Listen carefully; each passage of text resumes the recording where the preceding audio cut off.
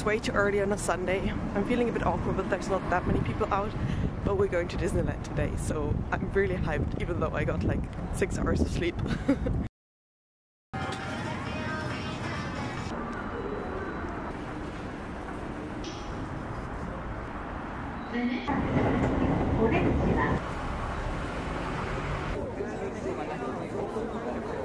Yes, ignore everything in my background as always. Oh my god, there's like trash lying around. But welcome back to my YouTube channel. This would be the part now where I would have to like sit up my Disney ears, like those two things, you know, that you buy at Disneyland or Disney Sea, which I'm going to talk about today. But actually I didn't buy any because I'm a student struggling for money and I'm not going to spend 1 day's worth of food on ears that I'm never going to wear again. Can we just edit them here or something so I look like I've actually been to Disney Sea? Yeah.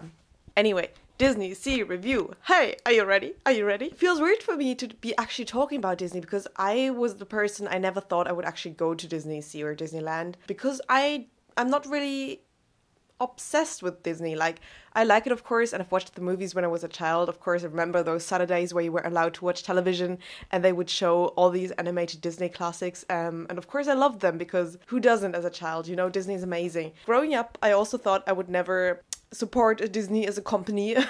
Okay, no, I don't want to make this like this capitalistic complaint. I just want to raise the awareness. Yes, I understand that Disney isn't flawless in all that it's doing and it has a lot of problems as a company as well. That being said, I indulged in a day of being a capitalistic brainwashed person and went to Disney Sea because capitalism really popped off today, ladies. So cute! Are you shitting me?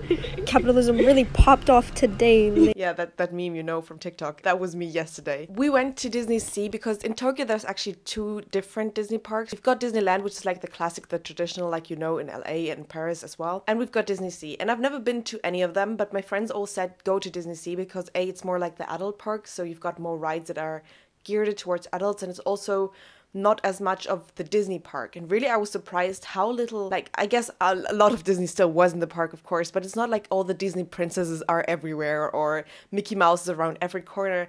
That's not what it's like. I feel like Disney Sea really is its own world in a way. It's like a park crafted by Disney with a lot of their ideas and movies and thoughts in mind, but not necessarily only the children's or only the fairy tale movies, if that makes any sense. So also, please learn from my experience. We went on a Sunday before Christmas.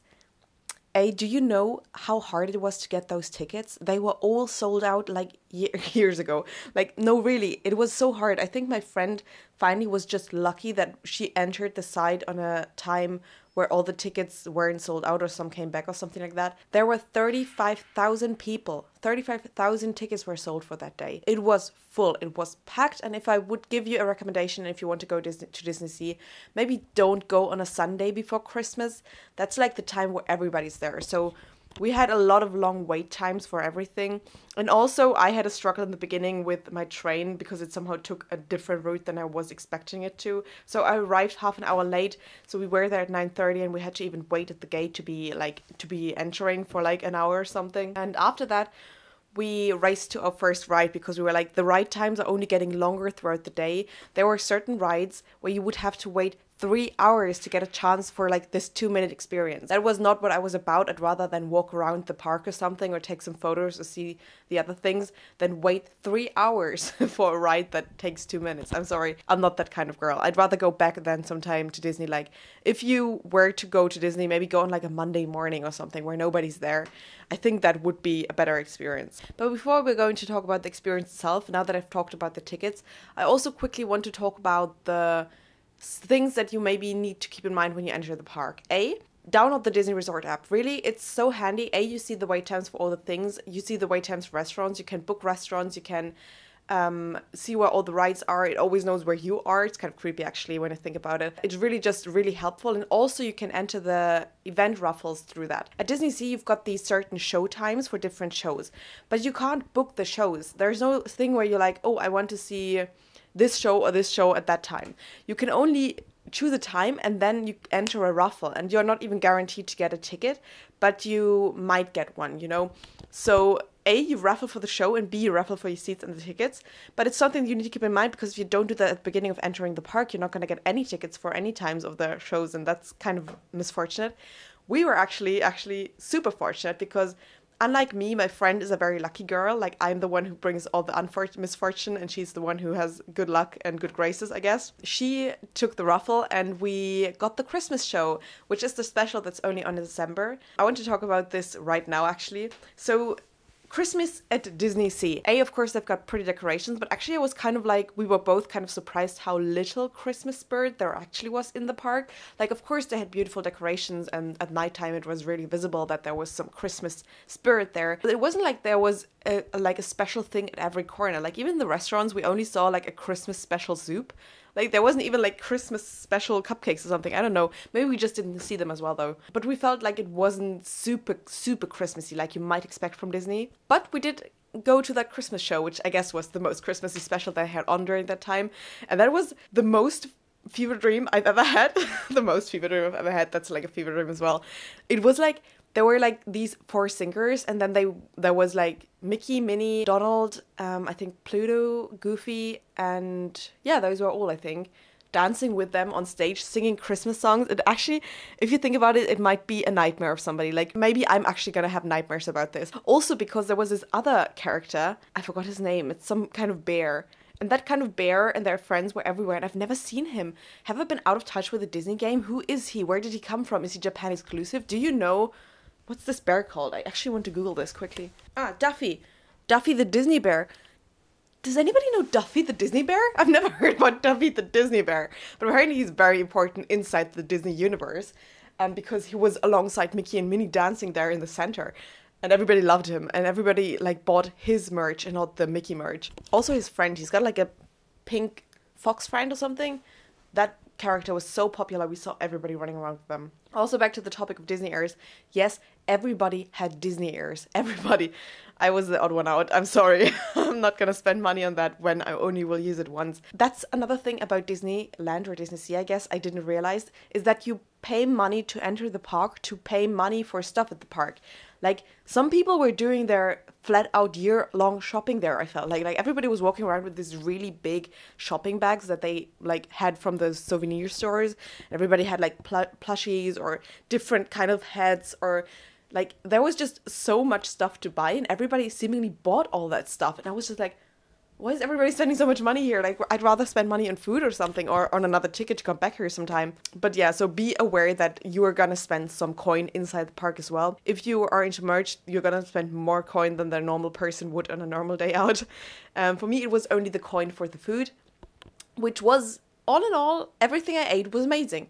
We tried these little mochi things that they had. I'm gonna insert a picture somewhere here. They were really yummy, but I'm not so much into sweet food, so my friend ate the rest of them. Then we also I had like a pizza dough thing that was like clapped together. You could eat that. That was amazing. We also had then lunch, which was at one of the cafeterias. It was at the buffeteria or something, which was salmon for me, and it was honestly amazing. Like, the sauce tasted like I was in Croatia or something. I felt like transported to a holiday. The whole day felt like I was on holiday, actually, because while you're in Disney Sea, everything feels like you're in a different world. You've got all these different scenes like Venice. You really feel like you entered these universe, and it's so weird because everything is fake. And it makes you question things, because at the beginning I was like, wow, this is all amazing. And then my friend pointed out, like, isn't it amazing that all the trees are fake here? And I was like, what do you mean all the trees are fake? And she was like, what do you think, that in December everything's just evergreen here or what? And I was like, oh my god, she's right. Like, everything was fake down to the dirt. And I was just like, oh my god, this park is crazy. Like, you enter this fully fake world, but it's so seemingly real that you are just transported into it.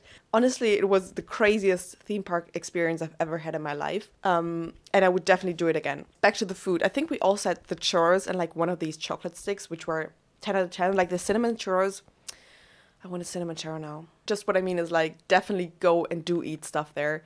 It's amazing. But also, one recommendation, if you can, eat a breakfast before the park, because it might be some time before you actually go get some food, and also you have to queue for the food for like half an hour or something most of the time. So I would recommend a solid base before you go there. Also, because our thing was, like, when we entered, we rushed to the most popular ride that we wanted to do, because we were aware that there were going to be long wait times. So if we got there really early, then the wait time would be a little bit better. And our number one ride that we wanted to do, which had a long wait time, was Indiana Jones. And I've haven't done any of the rides in Disney, and actually also wanted to do the like Journey to the Center of the Earth one, but that one just consistently had 2-hour wait times, and we're like, no, the time was going by so quickly anyway, so spending 2 hours standing there wouldn't have been worth it probably. I want to go next time though. But the Indiana Jones ride was also so much fun. It was like the perfect balance of action, but also not too action rich, because I can't do very crazy rides like looping rides or like shaky rides. I get ill, I get sick, like really. I'm not the person who want to go like to roller coaster rides where I won't be able to do them. But that one was just the perfect balance of everything. It was fun and action rich, and I came out of it just feeling energized and amazed at what like technical stuff can do. Also, like I feel like this is really so big. Like Disney Sea is like a city in itself. There are so many people working there. There's so much stuff to do. I really would recommend it for everybody. Like, it's worth the money. And I don't say that lightly, because I've been thinking a long time if I want to spend that money. I feel like I'm hyping it up a lot, but honestly, maybe it was because I went in there with like no expectation whatsoever. I maybe expected even less because I only heard about Disneyland and never about Disney Sea. So I went in with like 0 expectations, and all of my expectations were blown out of the water, because it was just honestly,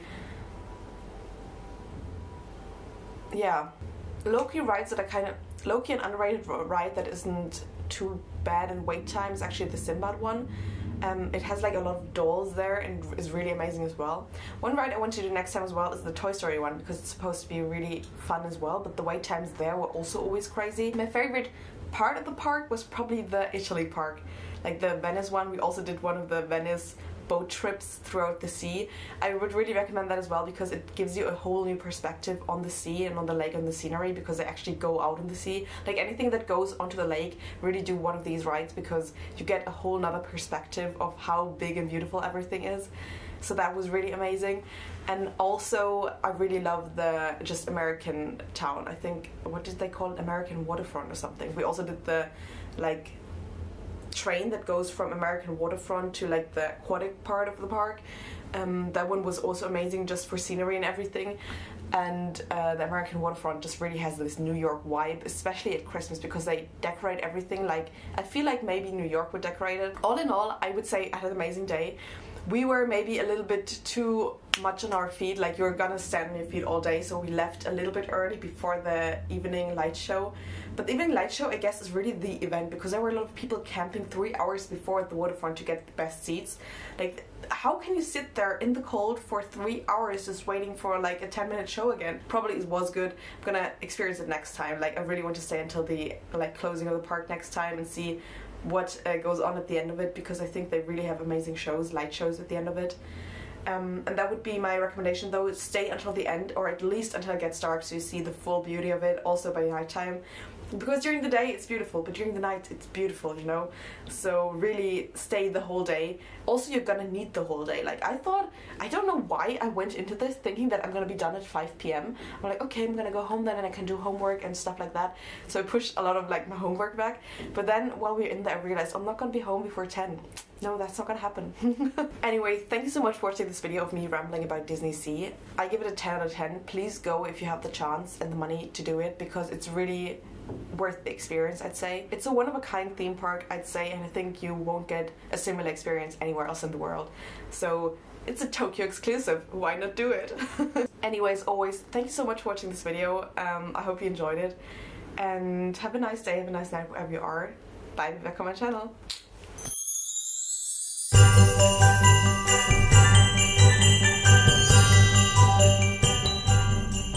Okay, let me quickly show you my setup actually. True professionalism, that's what it looks like.